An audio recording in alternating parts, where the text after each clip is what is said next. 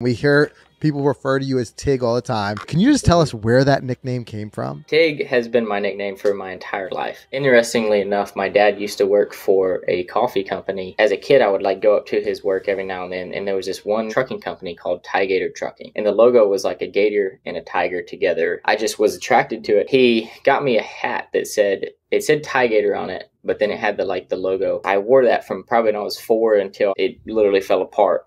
And so it went from Gator to Tig. I don't introduce myself as Tig, but there's a lot of people who Micah is secondary to them. Tig is just my name.